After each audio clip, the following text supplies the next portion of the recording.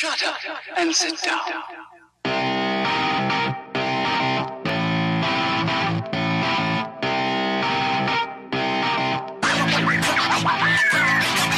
What is going on, dads? And welcome to episode 5 of the Dads After Dark show, recorded on March 3rd, 2020. We are your hosts, Drew and John, and thank you for joining us tonight for some Nintendo and birthday cake. John, what's going on? Happy Switch birthday, the big 3-0. You've been having some celebrations. Oh my gosh, I will never forget the day that Switch came out, because I asked my Alexa for like 2 months straight how many days until March 3rd. This feels like a birthday for like a child.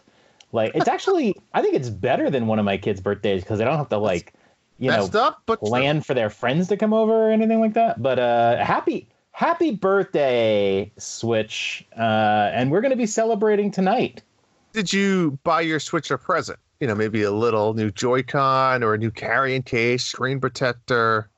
Yeah, I bought it a new game, so tonight I'll get it inside. Oh, but how is that any different than every other week, John? Well, digital games don't work like that. You have to be physical. So that's kind of like the porn, right? So I mean, digital would be you have to resort to porn versus. Yeah. The hard copy, no pun intended, would be, you and the missus. Yeah, no, I'd say like the digital is like remember like USA Network when you were a kid, when they had kind of like that, not even soft porn, but just sort of like, this hint that there might be. But, physical's the real thing, a real card. It's like when you watch Game of Thrones and in the intro that always said there will be nudity, you got pumped up. Before the episode started, right? And right, it wasn't like a warning; it was like an advertisement. Yeah, yes, I'm pumped up. Yes. Well, I mean, what have you been? Speaking of, what have you been playing this week here? I've been playing a lot over the last couple of weeks. Besides Monthly Mayhem, which we'll get to later in the show. I battle in there. Oh my God, we got to talk about that. We will. We'll get there. I've been playing a lot of Pine. Why was I playing Pine, John?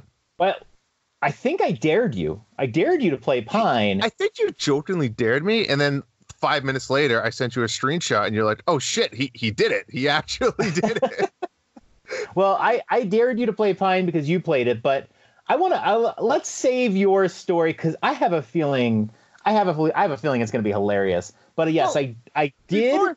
Before you get to your game, I want to hear a little bit more about this birthday party, because I saw some pictures and stuff, and it looks pretty cool. I was kind of jealous that I'm not, I don't live near you, because I would have made the drive. Oh my God, you totally would have been invited. So give me like your top 3 big moments of this birthday party. Well, it's more an experience, and it started 2 years ago on the first birthday, when we had gotten together and we sang to the, we sang Happy Birthday.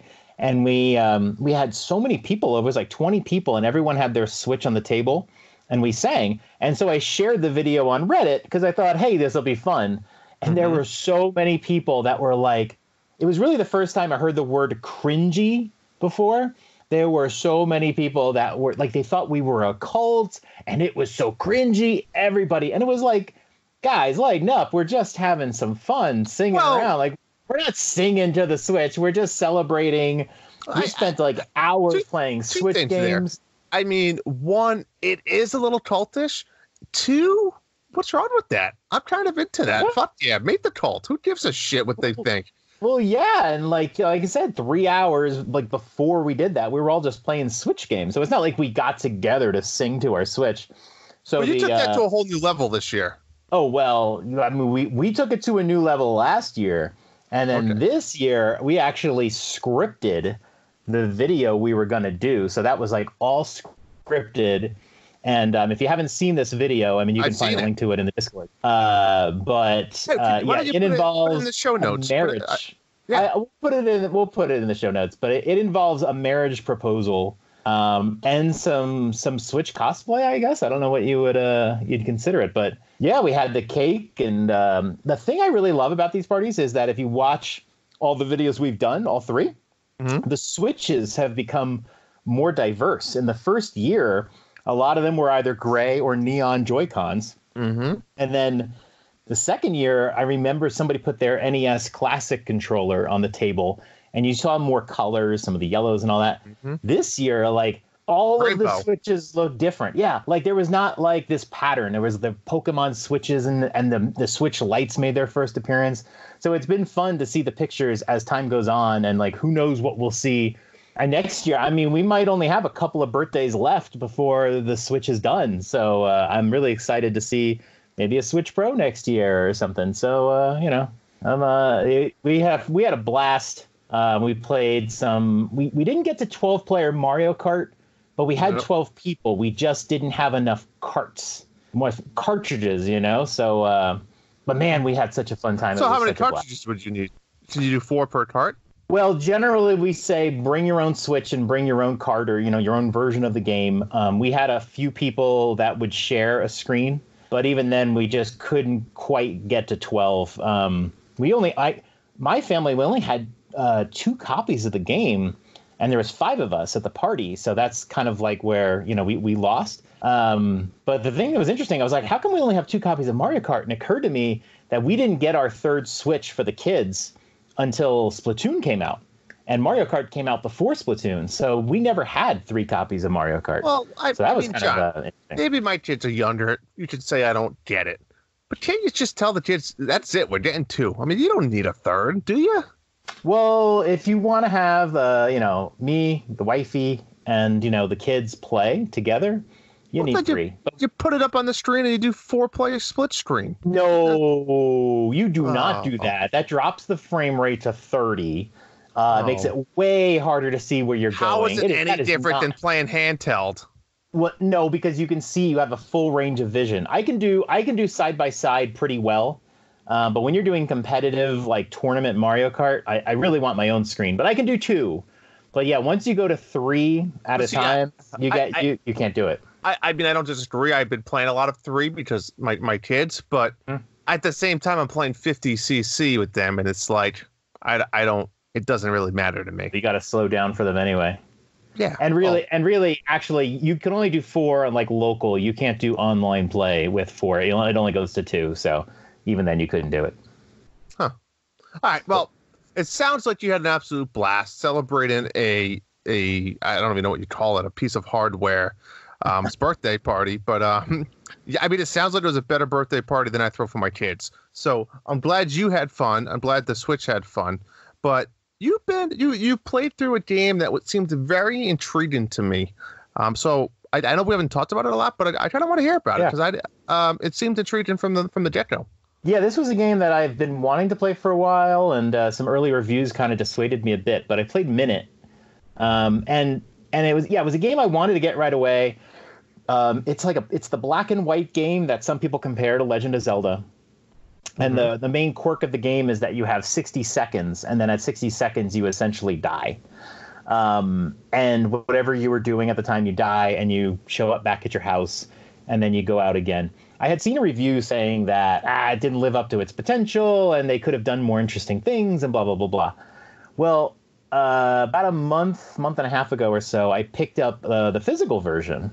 I forgot who put it out, or if it was limited run. I think it was limited run. But somebody was selling the physical version, and it has a really cool cover. So I bought it, and I was like, okay, I'm going to play it. Now that I own it, I'm going to play it.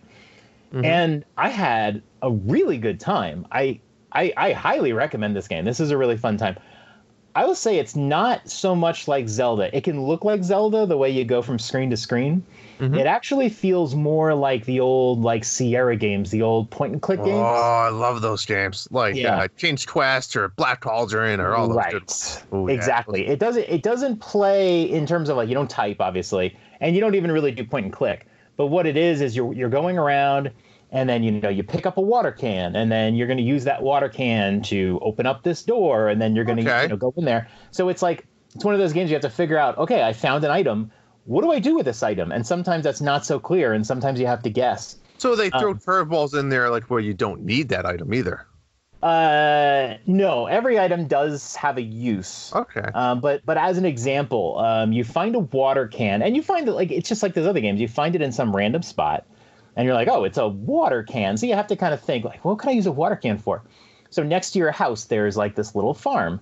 So it's not obvious what to do, but like you have 60 seconds to play. So every time you die and then you start again from the beginning, you go, okay, what should I do with my 60 seconds? So this one time I said, I'm going to bring the water can to the farm and just spill it everywhere and see what happens. Mm-hmm. And sure enough, in this one spot on the farm, a little like vine like pokes out. And it's like, ooh, interesting. But then I can't figure out what to do. And then I die.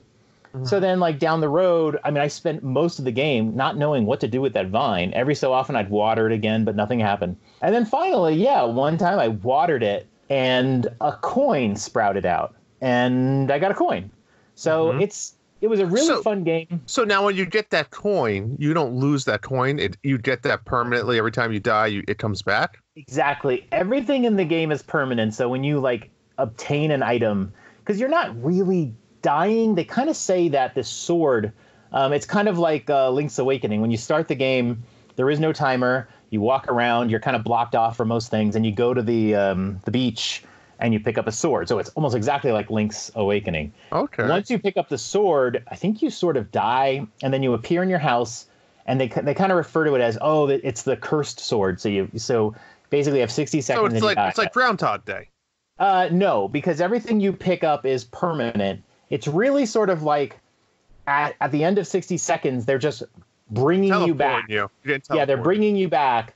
And it's only interruptive because, maybe you were in the middle of getting through a maze and then you have to start all over again. It's really not that bad. It can be annoying at times when you just want to do something. It should be a pretty small world, right? Because you can't get far in 60 seconds. It's a pretty small world. There are some times where like you need to make it to a point and you really have to do it efficiently. You can't futz around. You have to like start your 60-second playthrough and get like right where you need to be. But most of the time, you kind of like the way I would happen is I explore around, you'd find an area and you go, oh, that's interesting. And then you die and you go, okay, I'm going to go directly there and try to figure out this puzzle. And then maybe you can't even figure it out. And then you go do something else. And then later on, you're like, okay, there's got to be something on the screen. But every screen has something to do. There's always something to do. And then there are other points where if you get to them, that's where you will respawn at the end of the 60 seconds. And eventually I don't want to give away too much, but there's ways to get between them a little more quickly.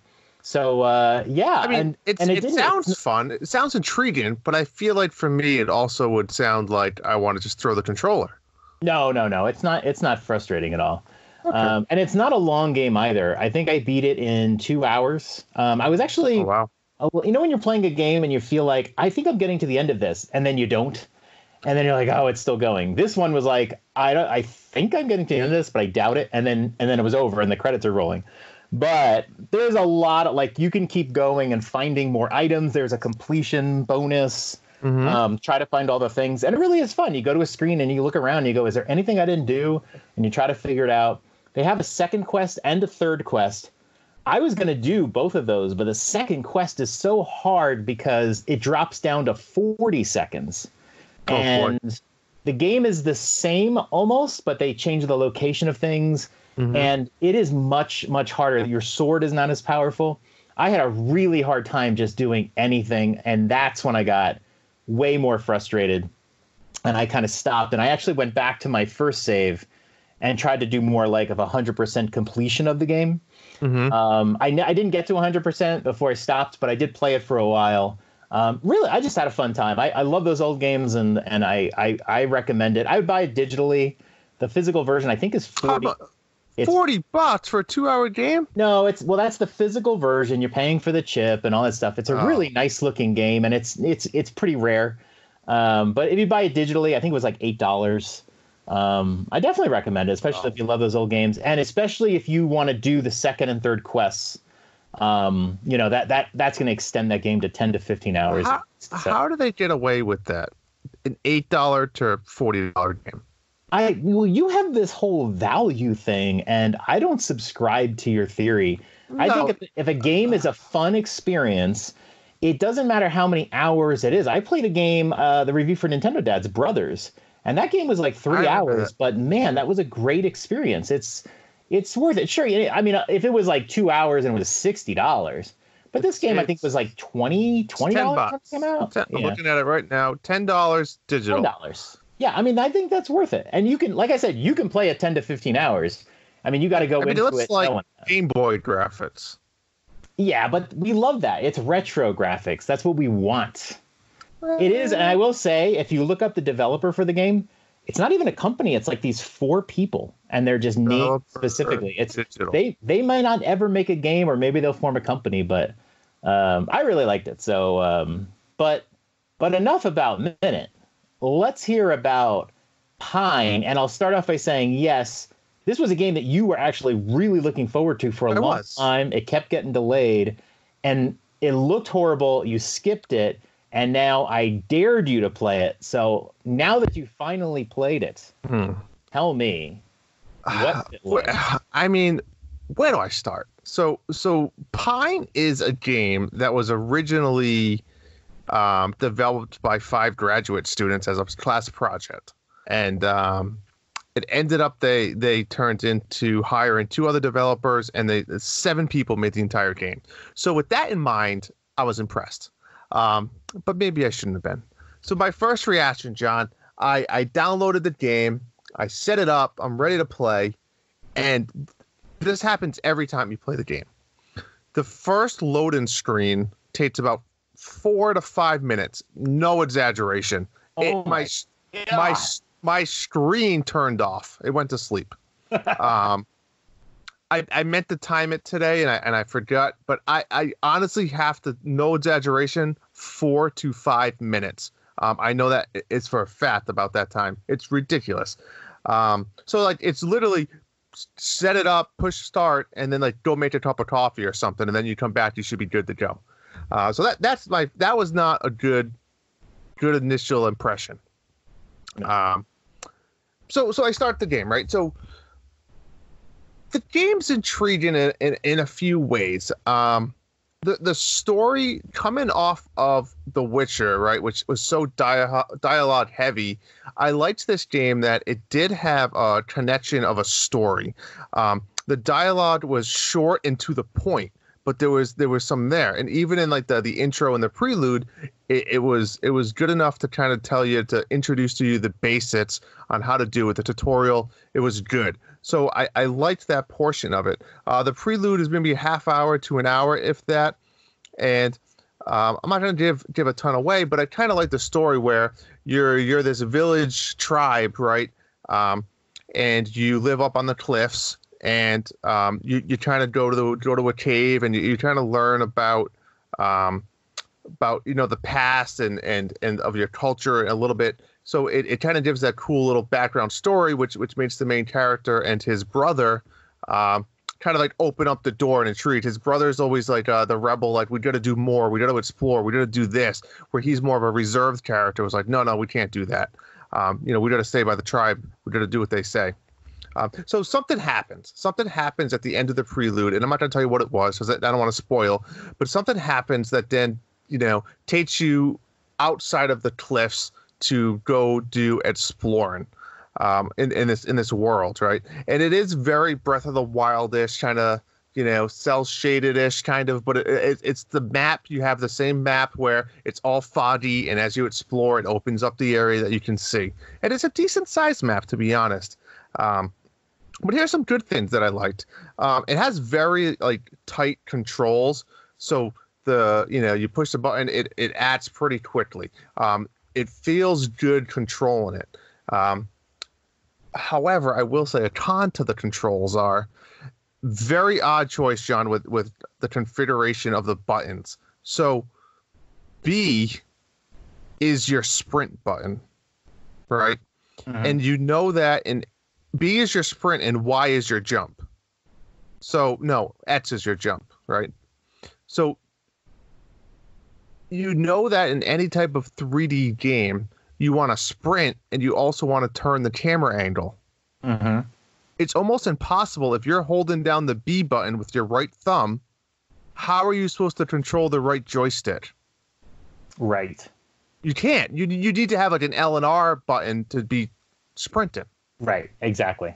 So you cannot sprint and view the landscape. They don't let you change the controls at all? No, you cannot change the button configuration Yeah, from anywhere. that's a big thing because usually like you use like a shoulder. I mean, that's what shoulder buttons are for, you know, kind of giving you that third or fourth level of control there. Yep. Especially when you have 4 shoulder buttons, right? So what they have is the left shoulder button would be for aiming your slingshot or bow and arrow, or if you have your melee weapons on, it's your shield, and your right one would be, you know, shooting or hitting with your sword or weapon. Yeah. So that makes sense, but first problem right there. It's a big world. You want to run around. Imagine telling someone in Breath of the Wild you can't sprint and control the camera. Yeah, I mean, it sounds like if they had 7 people make the game, that they didn't have anybody like playtesting the game. But it's weird because they went into the details enough to like critical headshots. So if you hit something in the head with like a bow, it's a critical headshot. So there's little details like that I'm like, okay, like they thought about that, but they didn't think about running and viewing your landscape. Yeah. Yeah.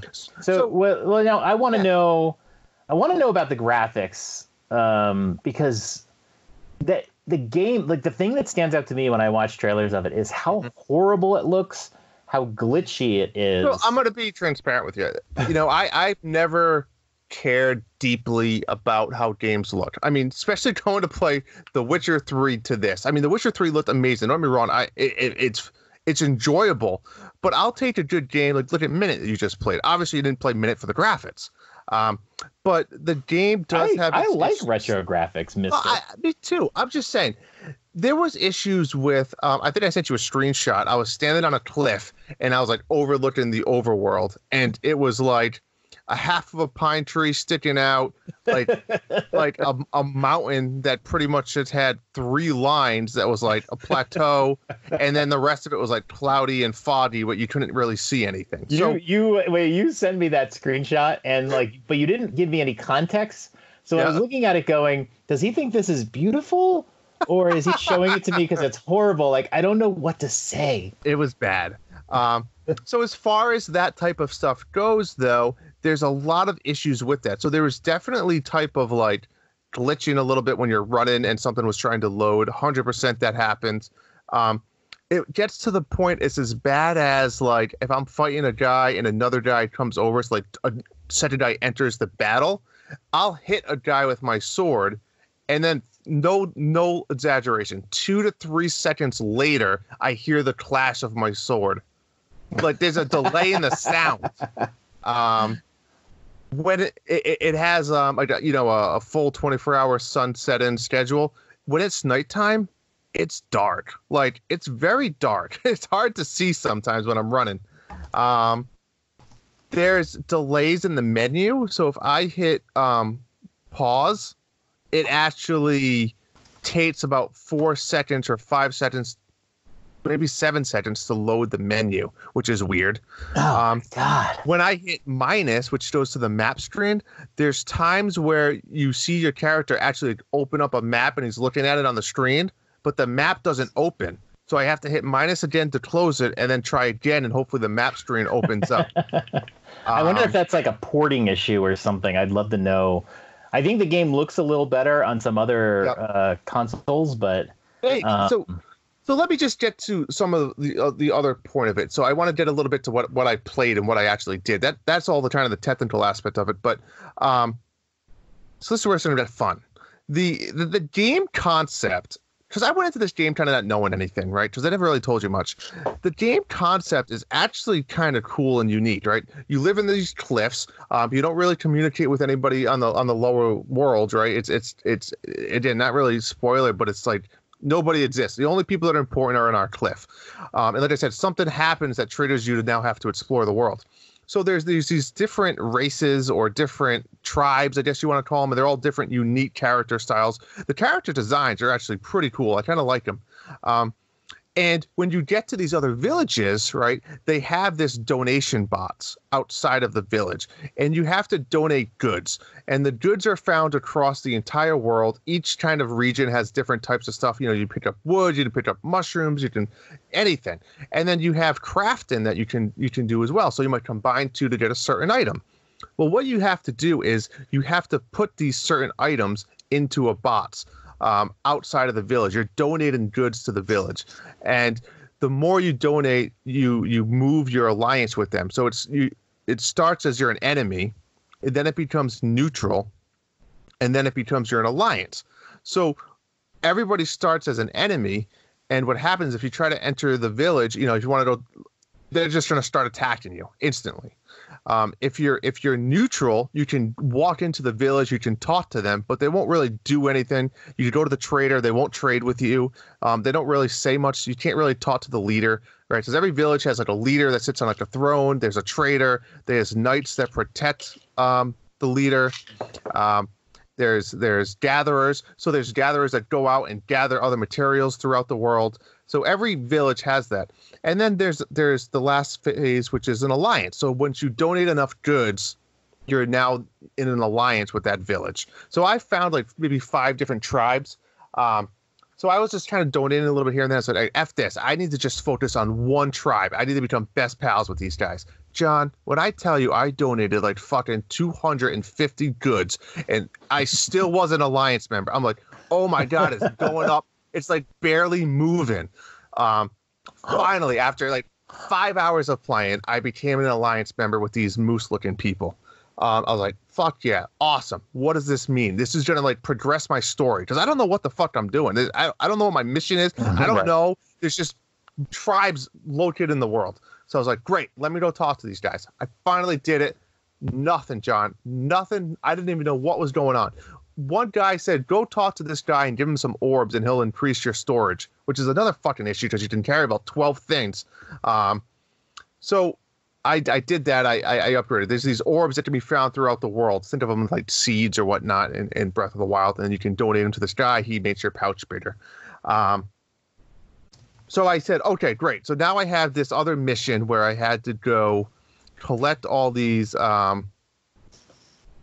things, and this is where I'm my last part of this quest story, and I'll be done. So I had a quest. I had to go collect gathering tokens, guard tokens, and trader tokens. So I was like, I don't know fuck how to get these things, and I was like, awesome! I already have trader tokens and I already have gatherer tokens.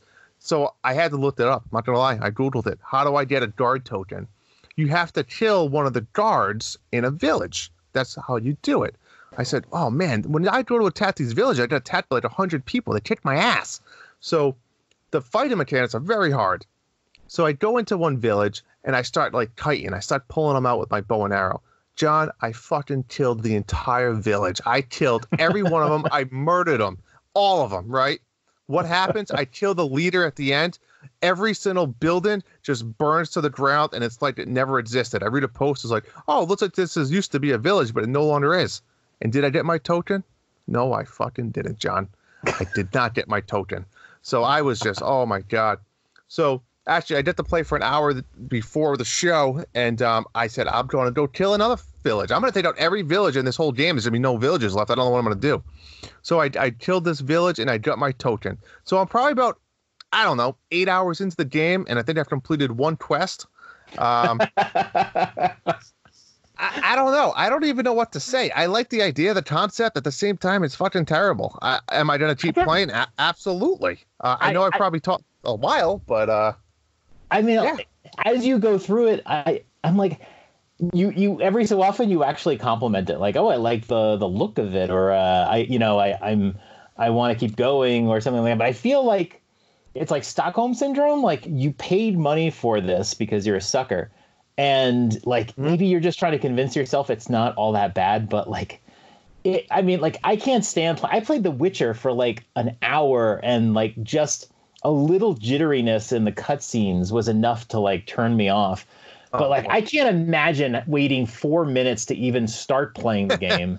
And I can't. I mean, I've seen like you die, and then it has to like reload, and it takes forever, and just all the glitching. And it sounds like these 7 people that made the game sat in a group chat and were like, "How can we lengthen this game?" And like, let's make it so that progression's really slow, or let's make it so that they have crazy small amount of inventory and make them earn it one item at a time, and they don't realize that's just constantly dropping items and picking up different items and trying to exchange. But one pain in the ass was I got to this island where I was trying to kill some village guys, and I died, and it spawned me across a valley to another island. Like, they have spawn points apparently, and I think they're just saved locations. Like, they must probably have, let's say, 30 spawn points throughout the game. So no matter where I die, it puts you there. So it took me again like 10 minutes to get back to where I was. It's like, F this, like that blows. But that was like what killed me in Hollow Knight, but at least that was a good game. So yeah, at the end of the day, I better keep playing. Do I regret my $25 purchase? That was $25? Yeah. Yeah, it was. Oh my God, I'm so sorry. You should be. And how's you didn't play my game, John? You recommended what? Well, maybe next time. I got addicted to Into the Breach, and you didn't have a game to play, so I made you play Pine. But I was sucked into the Breach, and like I said, I was like, I'm not stopping playing Into the Breach to play this shitty game that you recommended. But maybe I will. I'll let you enjoy me playing a crap game for once, but yeah, I'm not. And I just started. Probably better than Pine. It's probably better than Pine. So yeah, but at least he got to it. I think, Drew, it is time to celebrate birthdays by having a little discussion about the history of the Switch. Shall we begin? Let's do it. Let's do this.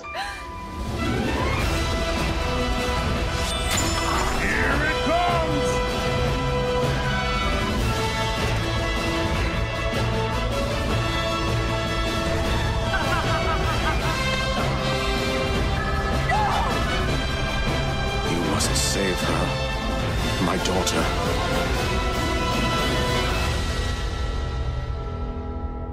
So March 3rd, 2017, the Nintendo Switch was born. And I'd like to go through the history of it and our favorite moments, and like, these aren't even like the best games or anything like that. These are just those moments that you'll never forget, no matter how tiny they are. But everything starts not on March 3rd. Starts October 20th on 2016. So what happened on October 20th, 2016? That was when we got the announcement of the Switch. Up until that point, we had referred. Do you remember what the name of the Switch was before the Switch? I do. I believe it was NX. And one of the reasons I know that, which is funny, because around that time at my work, we were switching CAD softwares, and the name of the CAD software was NX. And you were switching it. Yeah, switching it up. So October 20th is when Nintendo was going to put out the reveal trailer. And this wasn't even a live event. They just posted it on YouTube. And I don't know what your memories of that. If you remember this video, this is the video with the really weird music. And they showed the guy who was like playing Skyrim. I loved it. I loved the video. Yeah. He was playing, I can't remember, he was playing Breath of the Wild and Skyrim. But my memory of this video was we had to go to one of our kids' parent-teacher conferences, and so we were in the car when the video was released, and I had Michelle driving, and I was like reloading YouTube, and of course, I didn't get the full like announcement experience because it comes up and it says Nintendo Switch, and I'm like, that's a really weird name. I don't think I like it, but.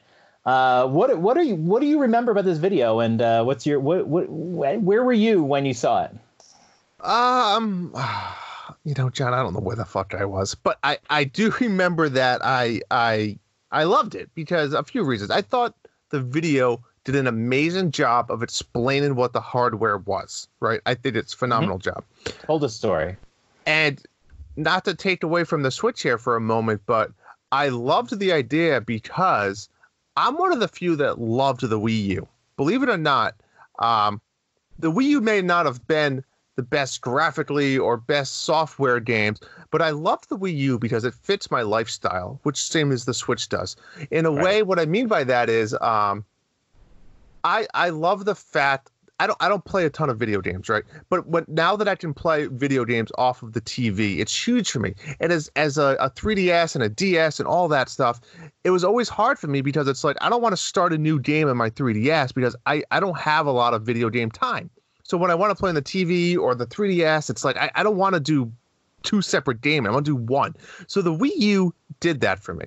When I saw this announcement trailer, I was like, oh my God, it's everything that I ever wanted in a Wii U is now what they're calling a Switch. You know, I didn't really care about like, taking the Joy-Cons off and all of that. Cool, but it didn't really matter to me. I just love the idea of what the Wii U did, but now I can take this Switch and I can go play it while I'm on the shitter, which I couldn't do on the Wii U. So that I was pumped for. And that was one of my moments. I remember the first moment I got to play the Switch on the shitter. That's a big moment for me, John, because the Wii U didn't let me do that. Right. I'm sure it was a big moment for you. It probably really stuffed you back up. But my first impression actually, and I was a Nintendo fan at the time, and I did love the Wii U. When I saw the video, I left a little disappointed. Actually, one of the things that turned me off, the pulling off of the Joy-Cons and just seeing all the little pieces and just imagining like how flimsy they might be. And I was still, used to a console being a solid piece of, plastic or whatever that you kept nice and clean. And I'm thinking like, oh, you got to take these little pieces off. And then there's this little kickstand. And I don't know, I wasn't sold on it. The color was gray. I was kind of hoping for something more colorful and, but then they showed the neon. They showed some of the games. The music I really didn't like.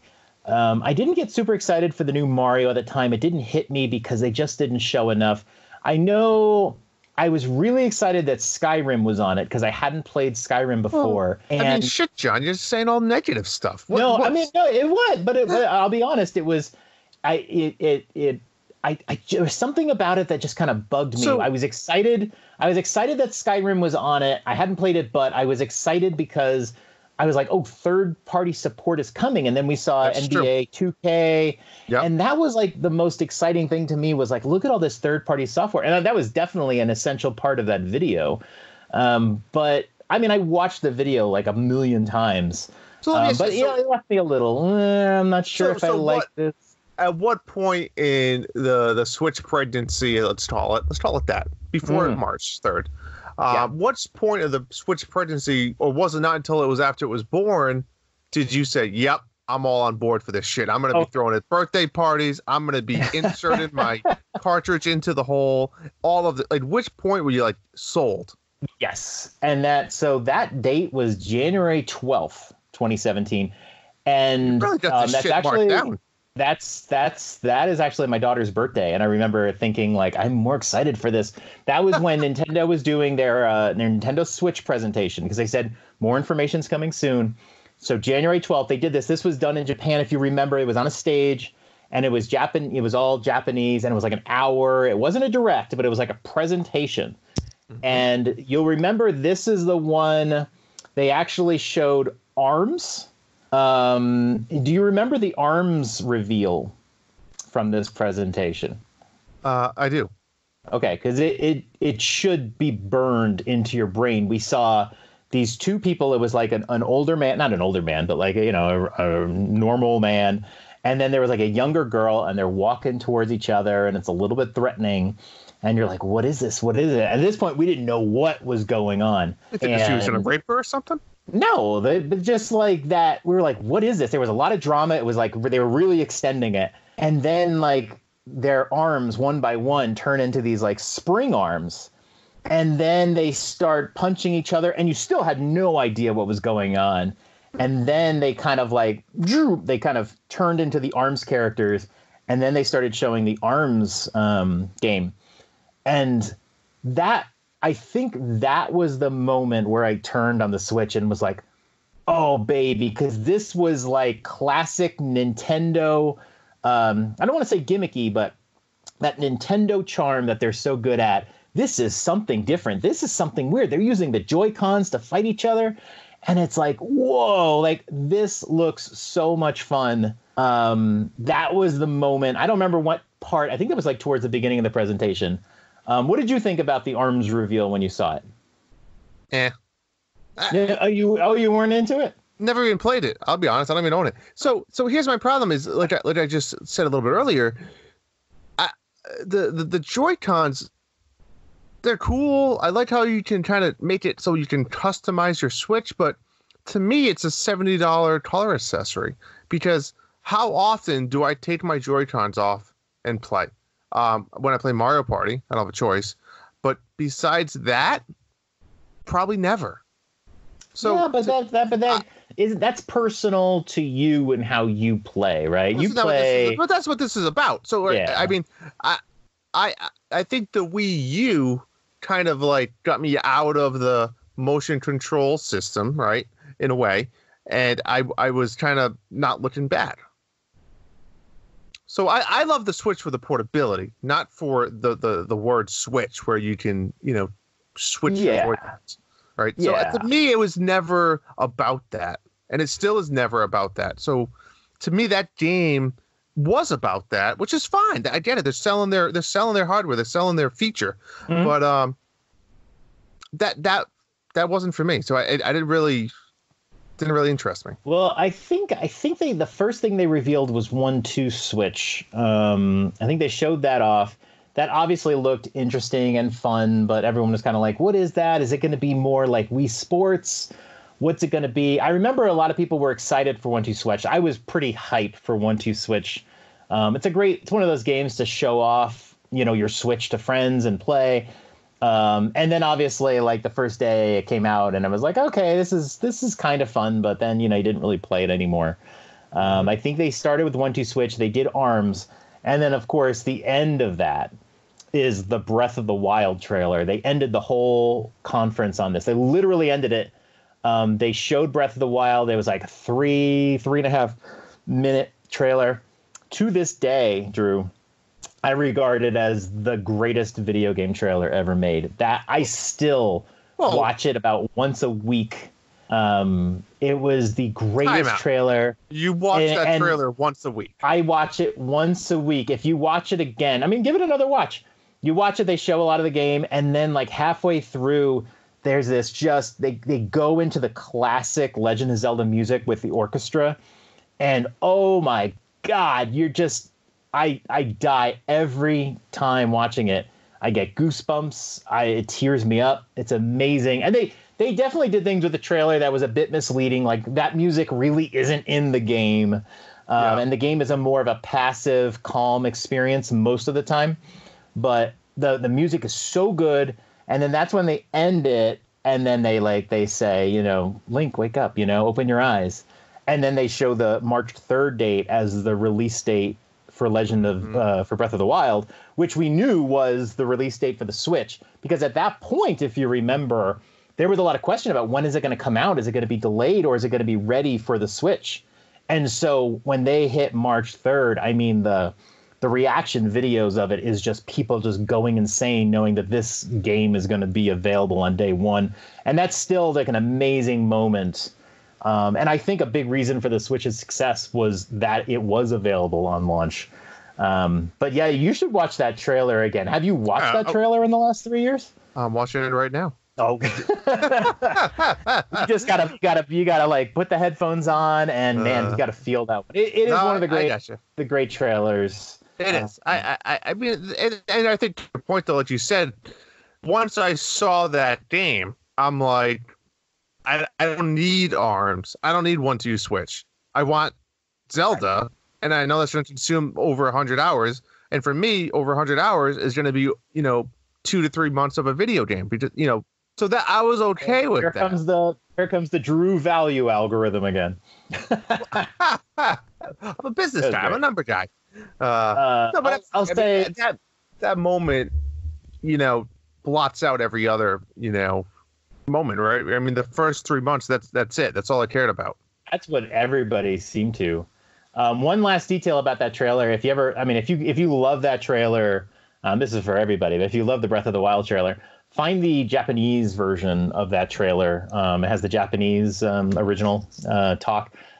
Zelda's cry is much better in the Japanese version. Very different. The English voice actress, it's a much more subdued cry.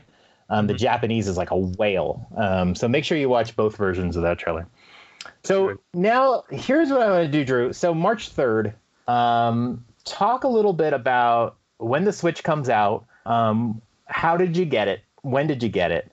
And what were your first experiences with the Switch? What was it like? What did you play first? How did you feel when you played it for the first time? Yeah, so I mean, I went on my lunch break. I think I went to a GameStop to get it. Nah, I did. I went on my lunch break. For some reason, I did have it pre-ordered. I think they fucked up my pre-order, and they only had, because I had to do on my lunch break, right? I didn't go at 10 a.m. when it opened. I went, 12 o'clock ish. And I think they sold my neon Joy-Cons.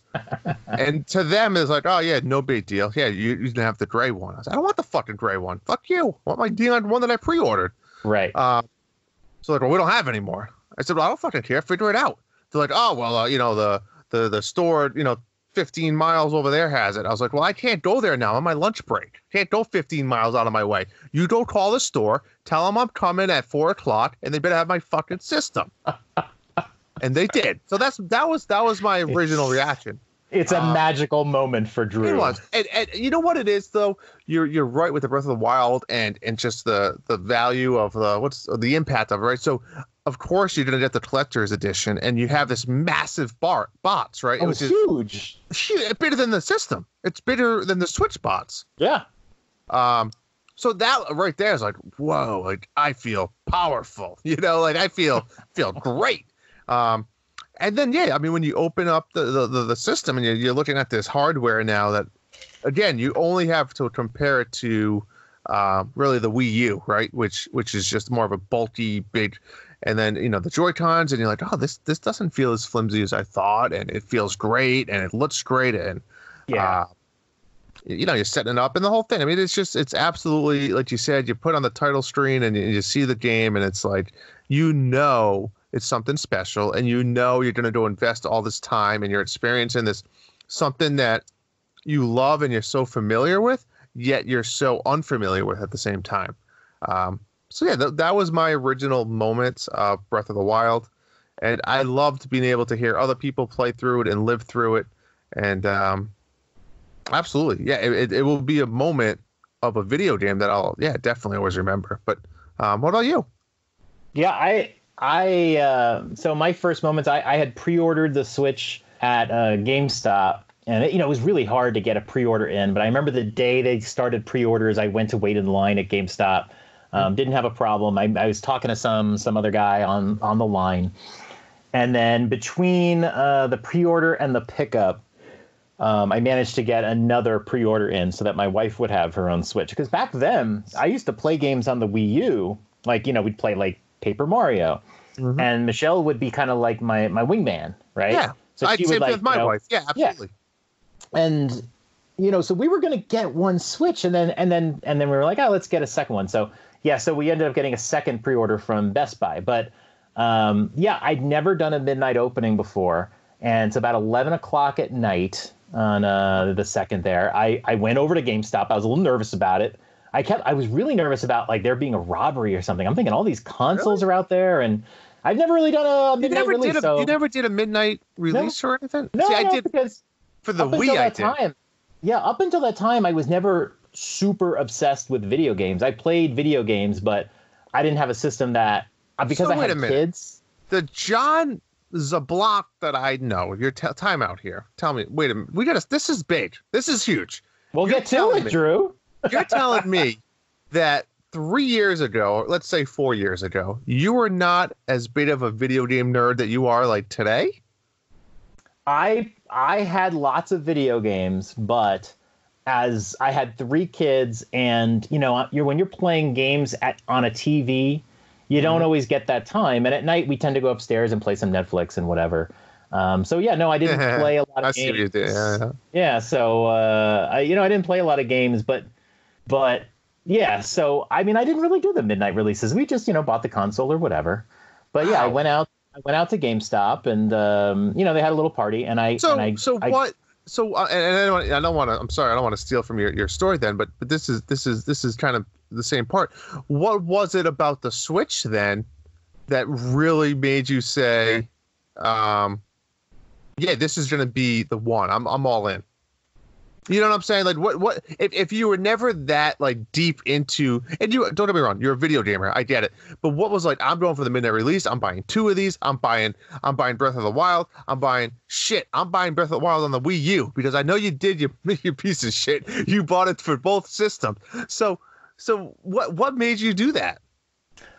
I mean, I love the portability factor of it. I mean, that was the thing that had won me over, that I could play portably. I could play it upstairs. I could play it wherever.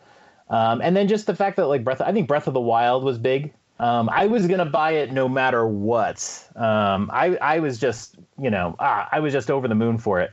Mm-hmm. And just like with the Wii, I really wanted to like feel it and see what it was like. Yeah. So yeah, no, I did it. I was so excited for it. I did the midnight launch. Picked it up. Funny story. I was walking out of the store, and I told you I was like worried about theft or whatever. I'm walking out of the store. It was like 12:30 at night. It was a little bit slow, and I when I bought it, I didn't buy any games with it because I had pre-ordered all my games at Best Buy because at that time I had GCU, so I got the games for 20% off. So I wasn't buying them at GameStop, and I'm walking out of the store, and I'm a little bit nervous. And sure enough, I'm walking to my car, and this lady approaches me. And she asked me if I have money for gas or something. She said she needed gas. And I was just like, oh, my God. Like, I was all alone. And I'm like, oh, my God, some dude's going to come out from the bushes and attack me and rob me of my Switch. And I just told her no. And I was just like rushing to my car. There wasn't even a gas station nearby. So it was a total scam. Yeah. And I got in the car. And I mean, I just took off. My worst fears almost came about. But yeah, so I take off. I go home, and I had originally planned to just go to sleep, but there was no way you could sleep. And I opened the thing up, just like you said, and I looked at it, I was like, wow, this is smaller, and I pick it up, and like you said, it felt great. I thought it was flimsy. I thought it would be more flimsy, and it really felt great, and it was just magical. I turned it on. I was so excited. I went to the eShop. I bought snipper clips, and because I was hyped for snipper clips too. Yeah, and I bought I Am Setsuna, which I was also getting very excited for, and that was like a port. But so I for about like a half hour I played I Am Setsuna, and it was just like this great moment. I was sitting on my couch. It's late at night. It was all quiet, and I'm playing this game that has this winter theme, and it looked just gorgeous. Mm-hmm. And after playing 3D, I don't know how 3DS had been out for like 5 years. I don't know. Yeah. After playing 3DS at that low resolution for so long, and I had a Vita, and the Vita resolution was much better, and I hated that I had to play the 3DS in this low resolution. It was like, wow, I can play a Nintendo system, and look how good the screen looks. Because remember the Wii U, the gamepad was really dim, and the Switch just looked amazing. Yep. So, those were the first moments. The next day, I went out to Best Buy. I got all my games. I got all those Zelda amiibo came out that day. That's right. Yep. I got a few of them myself. Yep. I grabbed the Wii U version of Zelda. I ended up selling that copy to a friend, but then I bought another one. Huh. I bought 2 pairs of neon Joy-Cons in that picture, but one was for somebody else. They couldn't find them, so I bought an extra copy. And I mean, one of the other big memories was that night we had our first Switch mob party, and I wanted everybody to play 1-2 Switch. So we're like, we're going to do big 1-2 Switch tournament and whatever. Mm-hmm. Nobody was interested in 1-2 Switch. There was no excitement. About 60% of the people at the party were just sitting there playing Zelda on their own. They came to the party, but they were so obsessed with Breath of the Wild. They just didn't want to play. And we ended up playing Bomberman. But yeah, a lot of people just nothing but play Breath of the Wild. Nobody was interested in 1-2 Switch. And I remember Michelle had bought, we had one copy of Breath of the Wild. She bought, I got her to buy Treasure Trove. I bought it at Shovel Knight. And she was playing that a little bit. But yeah, like the next day, she was just interested in Zelda. And so we bought a second copy. But those are my early memories. Somebody at the party also dropped one of my Joy-Cons on the concrete floor. I was so pissed off about that. It was okay. But yeah, I mean, that's the launch. So let's kind of go through like this first year, give impressions of each game. But The first game, I remember, I think I bought all the physical games except for Cars 3 and Skylanders when the system came out. Smart choice. Right, the first big release was Mario Kart, and I mean, I think that was in April. I don't know. I don't really know if there's anything more to say about Mario Kart. I mean, that obviously an incredible port. Still an amazing game. Still, I mean, yeah. And the thing that was great about Mario Kart was that we were going to be able to play Mario Kart against each other online or in the same room. And for the first time, I mean, we obviously had Mario Kart 7 on 3DS, but this was like the real console version. And, you know, our friends, we all got together and we tried to play. Actually, this was actually a very interesting memory. We tried to play 8-player Mario Kart wirelessly, and we actually had a really hard time. It actually kept dropping. We had a really hard time all connecting. We never really got it to work perfectly. We played with like 6. That was the first lesson that the wireless really wasn't all that great. Yeah. Definitely like 2 or 3 players. But yeah, if you try to do with 8, it's hard. Sometime later, we got into a really tight circle and were able to play. But if you do play multiplayer Mario Kart, I'm telling you, if you play with like 8, you can play up to 12 people with the local LAN play, which is the right way to play it. It is one of the great experiences. We've done it a few times where in a room, a couple people are on a TV, other people on their systems, and everybody's got their sound up, and you just hear 12 different Mario Karts going at once. That's cool. It is incredible, and it's still one of the best multiplayer experiences of the system. Really is. Next big game that came out, my son and I were so hyped up for ARMS. That was the June game that came out. It was different. It was colorful. And to this day, we still play it from time to time. It is one of my, I know, and you don't play it, but we were so hyped up for it. And the thing I love about ARMS, it's kind of a game, a lot of people don't really like it or whatever. You have to play it for a while and just get better at it. You don't have to be great. But if you play it enough, and I'm advocating playing it with the split Joy-Cons, not the Pro Controller. Split Joy-Cons where you actually punch with the motion controls. You start to feel like the character on the screen, and the motion controls are done so well. So if you want to like move to the left, you kind of like angle your Joy-Cons to the left or angle to the right. If you put them together, you'll shield. And it because that motion is so one-to-one with your character on the screen. I mean, you start like, I'll play a game and there'll be like a screen with like pillars and stuff like, and you start like moving around, like your whole body, like almost like you're in VR, and it just feels so good as you're skulking around and hitting and whatever. That's a game you should grab. I mean, you would love to play that. Here's my problem with games like that, and I ended up missing Splatoon 2. I love Splatoon 1. I kind of missed it. I was late to the game. I was playing something else. I mean, if those, and I hate to say it because Nintendo is Nintendo, but like, if those games were $30, I would probably go buy them. Yeah. It's hard for me to justify a $60 game that no one else is playing anymore. Yeah. And I know that's not the best reason, but you know me, I've said it multiple times. I like playing games in the torrent while other people are playing them so we can talk to each other about them. That's how I enjoy my gaming experiences. Right. So you lose that with those type of games if you miss them. Yeah. Yep. And I mean, that first year had tons of big games, and we could go through all of them, but there's no point in talking about it. I mean, Splatoon 2 came out, Mario Odyssey came out. It was a great, I think that was when Xenoblade 2 came out. It did. So 2 of those games I do want to say, because those are 2 memories I do have, is Mario Odyssey and 1 is I've always loved the 3D Mario games, but there's a moment in Mario Odyssey, and if you know what I'm talking about, you may. Yes. When you unlock a special kingdom, the Mushroom Kingdom, absolutely, like, if you played that game and you didn't have the biggest smile on your face, like, I don't know what to tell you. And then, of course, you're like, well, shit, I gotta go to the top of the castle to see if anybody's there. And sure enough, who's there, John? Your best pal, Yoshi, right? So it's like, it's just such that nostalgia. You're like, this is awesome. It's 3D graphics. And then it's like you're digging deeper into the game. you find all these little quirks. So that's what Odyssey did, like these little puzzles and these little other things, missions to do.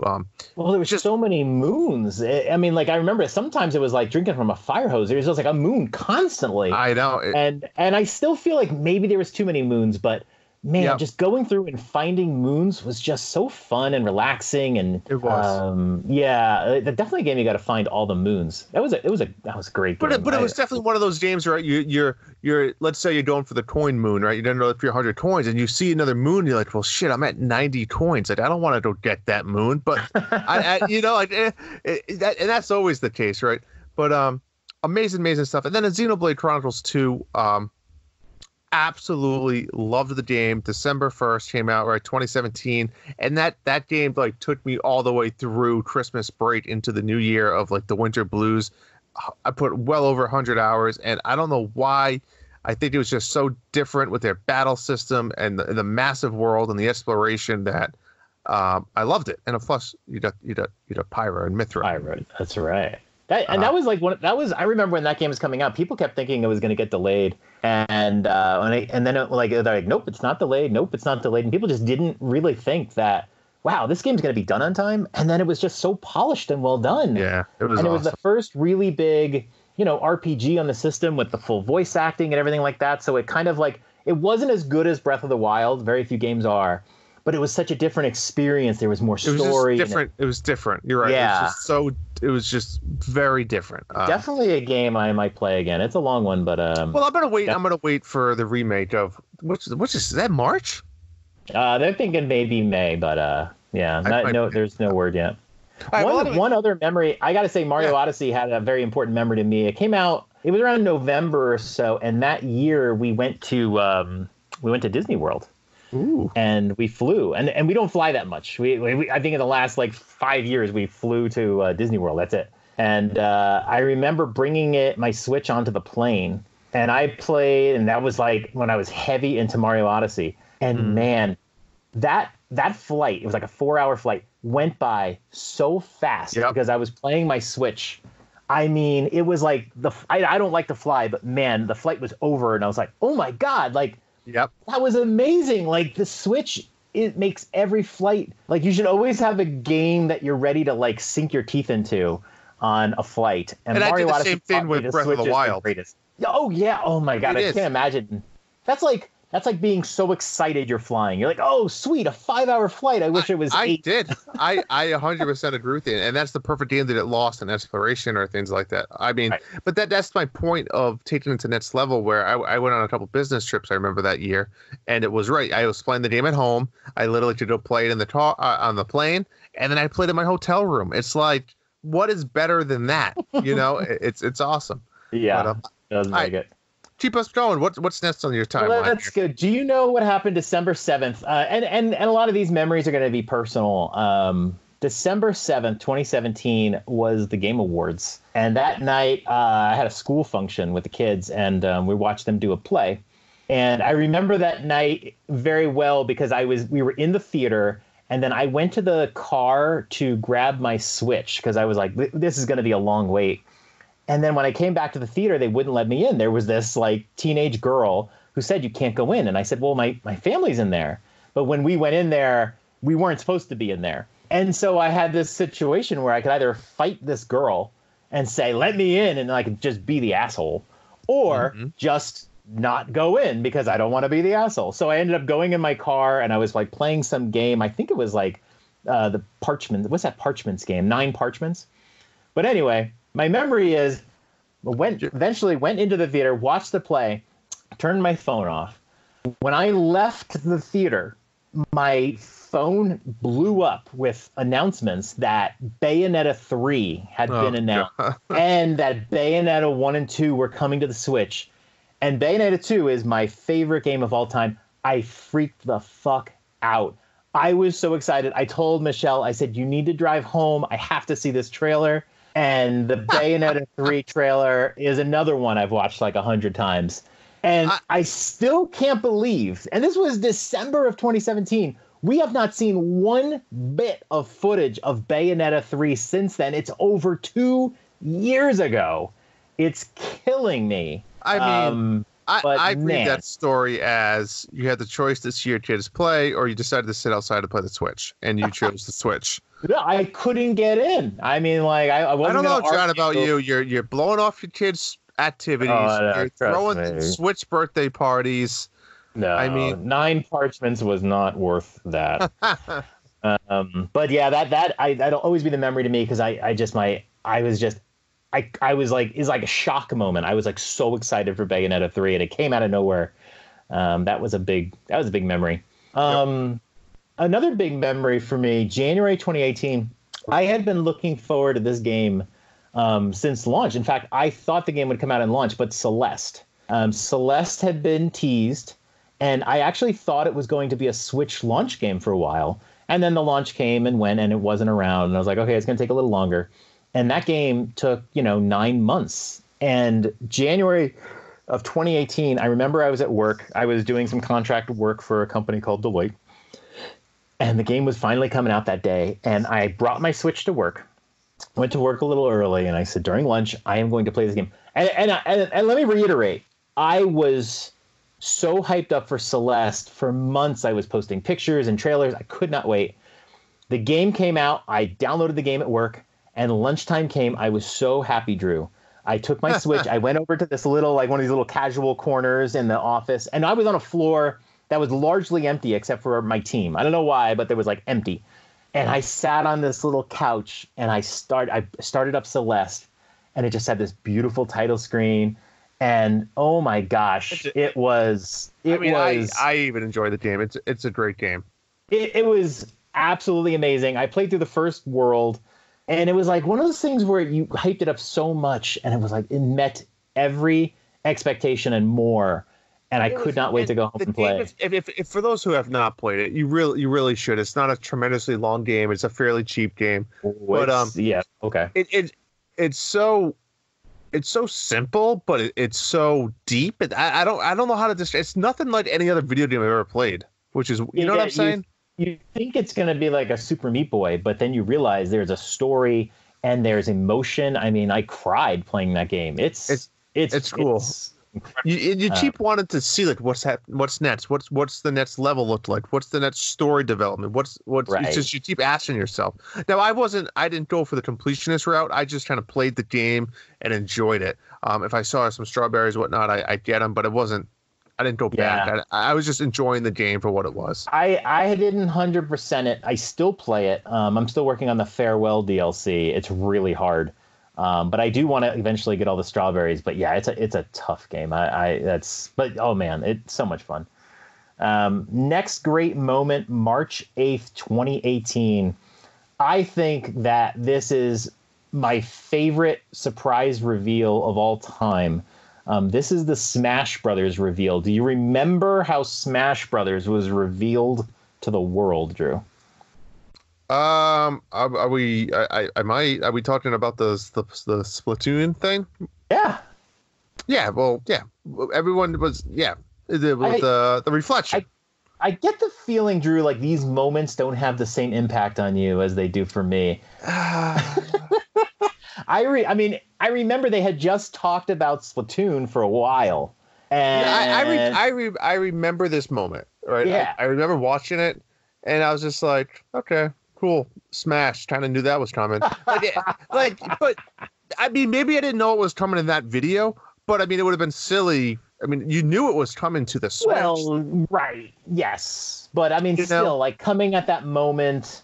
The way they revealed it, because they had just talked about, I can't remember what they were talking about, but they had just talked about Splatoon for like 10 minutes. And then they were like, oh, one more thing. And you're like all hyped up. And this was back when they started doing the one more thing. They didn't always do that. Correct. And then they showed this Splatoon and they were showing like, it was like older footage, of like the original Splatoon and all jazz. But I think and Switch marketing team has really stepped up their game with these character videos, right? Like the Pixar like animation and stuff like that. I mean, ever since the Switch, I mean, it's phenomenal. So I agree that gets me excited when I see that. I mean, I think Luigi's Mansion is the perfect example of the amazing art that it did. Right. But seeing these videos now, you're right, it gets you excited. But I don't know. For me, I mean, don't get me wrong. I played played Smash. I played and beat the entire story mode and everything, but and we had some tournaments, some competitions, all that type of stuff. But yeah, after that, it was just whatever. Yeah, you know, I don't know. That's just me. It's Smash. I'm not a diehard Smash player. No, but to me, it was about that trailer at that moment, kind of hitting, and it's like when this system that we all had and loved or whatever, but a lot of people still held on to their GameCubes and Wii U's to play Smash, and now it was coming to the system that you were playing the rest of the day. And the way they revealed it, because it was like, oh, this is just another Splatoon thing, and then you see the reflection in the eye, and then the great part about that trailer was how little information they gave. They showed some, slight silhouettes. You can see it was the new Link. You could see it was kind of the new Mario. You didn't really see Cappy, but I think we all kind of thought it's the new Mario. Yep. And then I remember the amount of analysis that went into that trailer because we did not know if it was a port, because there had been several ports, or it was a new Smash. And that went on, if you remember, for months before we got more information. What's it going to be? So I think one of the things that really, that might be the highlight of Smash was that trailer. And I love that. I still to this day, go look at Super Smash Brother reveal reaction videos, especially the one at Nintendo World Store. They are the best because the people who I think the people who play Smash the most are the ones who do the reveal videos, and so they tend to be very bombastic. That's a good time. Watch the reaction videos for that one. Definitely good. No, I agree. Speaking of reveals, another one. This one might fly under the radar for some people, but I had heard of Ori and the Blind Forest, and I knew I wanted to play it. I always knew there was two games on Xbox that I wanted to play: Ori and the Blind Forest and Cuphead. And I knew a lot about Cuphead. I did not know a lot about Ori and the Blind Forest, but I knew I wanted to play. And I remember there were some rumors about it coming out. So in August in 2019, they did the Indie Direct. And at the very end, they did a one last thing for Ori and the Blind Forest. And they started showing the game. And the funny memory I have of this is that I didn't recognize what the game was. I was watching it with Michelle, and I was like, what is this? And there was some good music going on, but I didn't know what it was. And I remember thinking to myself, what is this weird thing? I thought it was just some weird indie game because that's what they were showing for the whole thing. And all of a sudden there's this moment about 30 seconds in where the music, the classic Ori and I don't know if you've played Ori and the Blind Forest. I have not. Okay, the classic Ori music kicks in, and they on the left side they bring in the title and it says Ori and the Blind Forest. And the combination of the reveal of the title, which most people knew what it was, I did not. Yeah. And the music was just total goosebumps at that very moment. And I was just in my chair, I was like, oh, Ori's coming. I was so excited. And it was just funny because I didn't know what the game looked like. I just never put a lot of thought into it. It was so much fun. Yeah. I'll always remember that. I still watch that version of the trailer. In fact, I linked you that trailer earlier. I still watch that. I love that moment. And then you got to play Ori and the Blind Forest at some point, Drew. I mean, it really lives up to the hype. It's one of the great games. And then you'll appreciate that trailer even more. Is it better than Pine? It's a lot better than Pine. I haven't played Pine, but yes.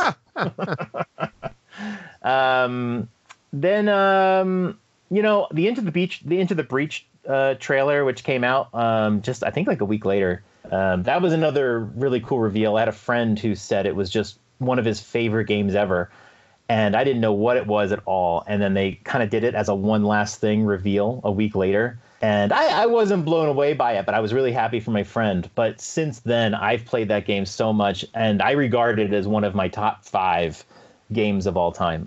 It's a great game. Yeah. Not as great as trailer, but I remember that one. Another big one for me, and this goes to my wife, who's a huge Animal Crossing fan. We, as Switch fans, we all were like, "Where is Animal Crossing?" And finally, it was at September of 2018, they revealed the thing, and my gosh, I remember texting my wife. And I was like, Animal Crossing is coming, and she was so excited. And then she came home and she watched the trailer. They did do you remember what they did before they revealed Animal Crossing? Like how they did? There was an announcement that happened right before they revealed Animal Crossing, which is kind of links in with the memory of the reveal. With the Smash thing? Yes, that's what the Isabel letter got invited to Smash. Yep. So, which and was I kind remember of when confusing, right? It's like, oh, what's happening here? Is this a new game? Or did they just do this for Isabel? Yeah, I remember. And it was a big part of, of all the Smash reveals when they would reveal like Banjo and Kazooie, and they revealed King K. Rool. They did a lot of like faking out the audience, and this was one of them because when Animal Crossing comes on the screen and you see Isabel, everyone's like, "Oh my God, Animal Crossing!" If you watch reaction videos, people are just going out of their minds because they think it's Animal Crossing.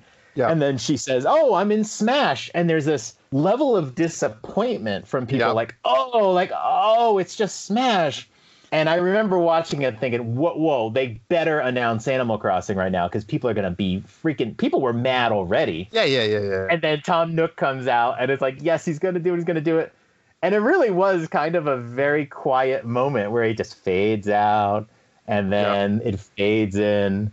That was a fun reveal in the way they did that. It was almost like very little hype or whatever.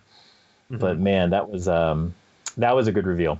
So, there's just a lot of these little personal moments. I think we all have those personal moments about the Switch. It's not just about the big releases or, anything like that. It's just the little moments that I think have made the last 3 years really fun.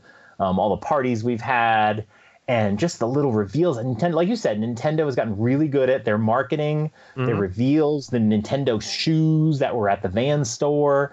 Ice cream just announced a partnership with Levi's. So they're like Nintendo clothes now. I think that's what's made the Switch era so much fun. And even remember when they revealed Ring Fit and they did that 10-minute video and nobody had any idea what Ring Fit was. And then it turned out that game was really great. So just so many little moments. Do you have any other moments, Drew? Well, for me, I think overall one moment would be I think my kids are obviously a little bit younger than yours, right?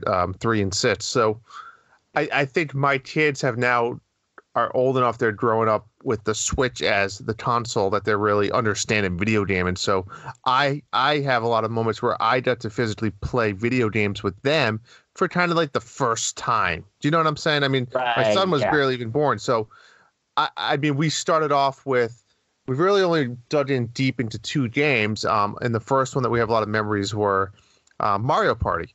And we played the raft mode only because it's a lot easier than mini games. Right. And my daughter could latch onto that, but it was so cool to see her and how excited she got when, we get an S ranked or even an A ranked or whatever. And she actually did stuff. So just watching that excitement in my kids of passion that's of mine, it's like, oh, that's awesome. So the motion controls really connect with kids a lot more than the hardened adults. So I love the motion, but it's a great start, kids right? Love it. Yeah, it was a great start for her to get that. There's a couple mini games you have to use the Joy-Con a little bit to walk around. So it was a good introduction of Joy-Cons and pushing a button versus and then graduating into a little bit of Joy-Con type different mini games.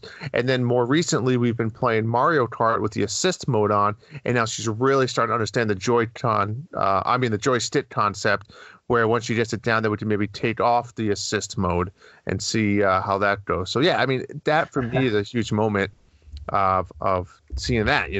Little secret, Drew, I still play with the assist mode on. No, you don't. I don't. No, I do. I don't need it most times, but I actually race really well with it. Very, very rarely does it engage. But I'm a pretty good Mario Kart racer. But what about when you're trying to get a certain shortcut or something like that? No, no. It will steer you off of it, though. Yeah, it depends, but it does come in handy a lot. I can put in some pretty good times with it. But that's where you're struggling, John. I think that's I know. I consider myself a really good Mario Kart racer, but I always make these dumb mistakes while I race. So the auto steer actually helps me. I wanted to share just some. We asked our listeners kind of what were their kind of favorite moments that they remember. And I wanted to make sure that I share these off because they took the time to write it. But first one is from Cat Janitor. And he says, I'll be the first to say, not for the first time or the last, Breath of the Wild is a fucking masterpiece. I got my Switch at midnight and meant to just fire it up and go to bed after. But nope. Zelda kept me up all night, if you know what I mean. For real, though, from the moment you leave the cave to the final battle with Calamity Ganon, that game is positively engrossing. Obviously, can't agree anymore. I mean, the game is just absolutely amazing. And the way that game starts up so kind of easily and quietly, and oh my God, just like talking to the guy with the apple right in the beginning. I think most of us, Breath of the Wild is just completely tied to the magic of the Switch when we first started. It is, 100%. And that's the key to any console, right? You having that launch game along with it. Yeah. And I think Nintendo learned a lesson. I think future systems will have incredible launch titles. I don't think the days of starting off with like a bad library like the Wii U had, I think those days are dead. I think Nintendo's going to have a big release. Yep. Next one is from Third Strongest Mole, and he has a comment close to my heart here. This mostly, and he attaches a picture of the reflection of the Smash Ball in Inkling Girl's eye, like we talked about the Smash reveal. So this mostly. Also, ARMS may not be on the level of Splatoon, but I love when Nintendo just up and delivers something I never knew I wanted. Totally agree. I mean, I think ARMS is the personification of why we love Nintendo, even if we don't all love ARMS, but just that they will throw things at you. Ring Fit, Wii Sports, ARMS. They're always throwing things at you that are, goofy, and motion controls, even if they're not always a hit, even if like it's a Virtual Boy. They always do it. This one is from Crazy Greek Dre. Is that how we pronounce it? Crazy Greek Dre? I think so. Dr. Crazy Greek Dre? Here's his memories. I remember watching the trailer the previous year. I think it was November, October. Watching the trailer, I couldn't wait to play Zelda. Following up the trailer in January when they actually had the long presentation of what the Switch can do, and that was the one in January. Price point, etc. I immediately pre-ordered mine. Up until that point, my favorite game of all time was a tie between Super Mario 3 and Ocarina of Time. When I put Zelda in for the first time and entered into the world from the Resurrection Place, I couldn't believe what I was looking at. 250 hours later, that was my favorite game to this point in my life. I slowly played it over a 5 to 6 month period. Slowly? I mean, that's still a lot of hours. Oh, I know. And I remember all of us were just engrossed in that. This game helped me stay up with a newborn under the age of 1. To this day, other than Octopath Traveler, it was the only game that I would play consistently every time until my battery died. Masterpiece. Oh, I've heard somebody else speak so highly of Octopath Traveler. I love Octopath Traveler. That's a good game. The last one here, Xlong X wrote, Xlong X. I was a little late to buying the Switch, and of course I bought it for Zelda. However, 2 moments really stick out to me. First, playing New Donk City on Odyssey, and I think this is what you were talking about earlier, Drew. That level was amazing, and I was in awe. Second, I had zero expectations because of graphics, but when you get to the hotel in Celeste, that was an amazing moment. That game was amazing as well. Absolutely. Yeah. I think you pretty much nailed it. Yeah. So I think we went through a lot here, Drew. Hopefully everyone's kind of stayed up late with us on this one. Yeah. But I do want to talk about something, John. And I want to talk about what we have going on right now. The battle of the ages. Good versus evil. Drunicorns versus Team Luigi Death Stare, whatever the hell your name is. Oh, I thought you were going to talk about Bernie versus Biden. Okay. Gotcha. Oh, yeah. Well, no, that's a different time.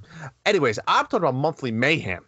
And we are having an amazing battle going on. We've had the most people we've ever had signed up. I think we have 26 people. Crazy, right? And if you want in on this action, you have to head over to the Nintendo Dads podcast and subscribe to them onto Patreon to help get involved in this. But what's going on? I believe the Team Drunicorns is kicking your ass, John. I mean, to put it simple. We've got some teammates. I think they're waiting for the end. But we have some pretty good scores. You guys have put some crazy scores. I spent some time trying to top the Koopa Beach score, And I was so proud when I nailed it. I watched a video online. I was all ready to go, chose Bowser and all that. And then it turned out somebody had already beaten the time, and then you went and beat my time. So that was a disappointing. But I'm happy with third right now. I definitely feel like Mario Kart is really hard. I didn't realize it is. Mario Kart 8 has such perfect mechanics. Mario Kart's just all over the fucking place. It's just random.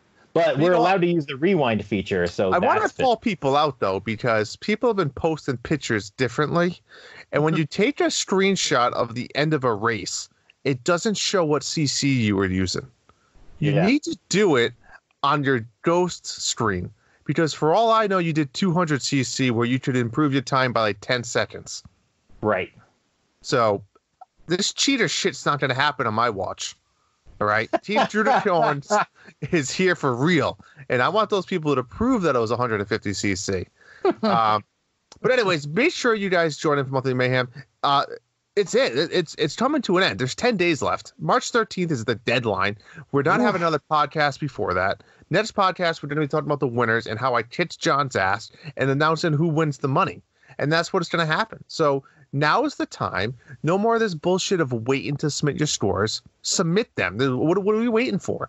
I want them submitted so we can go back and battle back and forth. Mole and I had an epic battle for the ages the other night where we literally posted one after another for 2 hours straight of times that we were beating each other by like 0.2 seconds. It was incredible. I want that for the next 10 days. So people need to start posting now. And then we can talk about the winners and all the fun about Mario Kart next episode. Oh, it should be. Well, our special episode. But anything else before we start to wrap this up? No, just to finish up Mayhem, I'm having trouble getting my times any better, but I don't feel bad at my scores, but I am confident in my team that once everyone has given it their all, we will be supreme. That sounds like something a loser would say. But anyway, we want to thank the Nintendo Dads for letting us be part of their Nintendo Dads family of podcasts, right? You can find us by subscribing to the Dads After Dark Show podcast and all of your favorite podcast apps and feeds. And if you're a Nintendo Dads patron, come hang out with us over in the Dads After Dark channel on Discord. And let us know what we should talk about next. We love all the feedback from you guys. Also, you can now follow us on Twitter, which we've kind of been around for, at the Dads After Dark, just the letter N, Dads After Dark. And John, big accomplishment this week.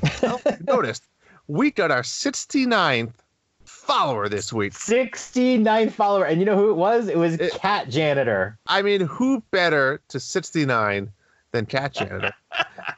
So thanks, buddy. And check those guys over out at Dad's Crossing. They're doing some amazing things with Animal Crossing. God bless you guys. You guys are going to be talking about Animal Crossing every week. God bless you. I don't know what to say, but I gotta say I had a really good time watching Don's live stream on there. Yes. But also make sure you can always send us a question or anything like that to our email as well, which is dadsafterdark@nintendodads.org. Remember, Monthly Mayhem ends March 13th. Get those times in. And John, give us a quick recap of what we're going on the next couple of weeks. So, every time we do these show notes, I always say Nintendo Direct. There's no Nintendo Direct. One quick announcement. Wonderful 101 is now on sale at Best Buy, oddly. So if you don't want to do the Kickstarter for whatever reason, just go buy it at Best Buy, especially if you still have that GCU. So you get that 20% off. I don't know when the last day of GCU is, but there's still a few people that have it. So definitely take a look at that one. Murder by Numbers is coming out March 5th. That's the next big release. That's in a couple of days. I don't know what that is. Yeah, it's kind of one of those like smaller games, but it's like P-Cross mixed with Phoenix Wright. So when you solve the P-Cross puzzles, you're actually doing it as part of solving like a crime case. And the guy who did the music for Animal Crossing for Phoenix Wright, the Ace Attorney games, does the music in this one. So, I mean, I don't know if it looks like the greatest game that you'll ever play, but if you really like P-Cross and you want to wrap it up in a story, sounds terrible. This is definitely one to look for. I do like P-Cross. I might pick this up down the road, but the P-Cross or Pit-Cross? I don't know. Pit-Cross, whatever. Pit-Cross sounds sturdy. Yeah, maybe it is. But this is an interesting one, so keep an eye out for it. And then, March 6th is the next big release, Pokemon Mystery Dungeon Rescue Team DX. That's Friday. So I know a lot of people are excited about that one. There is a demo you can grab, but yeah, that game's coming out really soon. Looks really nice. I love the art style on that one. And and shortly after we record next, we know what game is coming out. But the drought is almost over, folks. Animal Crossing. What drought you're referring to? Everyone's got their own different drought, but it's been a while since Tokyo Mirage Sessions, and even then, a lot of people have not had a big game released this year yet. But March 20th will be the first one for a lot of people, so very excited for that. But not yet. We got another episode before then. We do. I'm still Pokemon-less. Well, that's not true. I played one Pokemon game in my life. Any venture on guess? Not the new one, right? No. I want to say Pokemon Pearl. No. Pokemon Battle Revolution. And you want to know why and what the significance of that game is, John? I have no idea. That is the first ever. It was on the Wii. It was the first ever Nintendo game that introduced online play. Oh, I was super excited, and I didn't give a shit what the game was. I was like, I want to play online with people. That sounds cool. It's 2007. Yeah, let's try this. Did it go well? Got my ass kicked a couple times, and I returned it. Wow. So that's it? That's all you've played in Pokemon? That's it. That's your fun fact of the day. Give it a go. No. The new one, the I idea, think it's really good. Try Mystery Dungeon. I mean, it's not like the classic Pokemon games. Maybe you'll like that. I don't know. Maybe not. But anyways, guys, everyone, thank you so much for listening to us. And that is it. We want to thank the Nintendo Dads once again, and tune in to Monthly Mayhem next week, and also in 2 weeks, in our next show coming out in 2 weeks. But that's it, everybody. Thanks for listening to the Dads After Dark Show. Peace. Hi, Dad.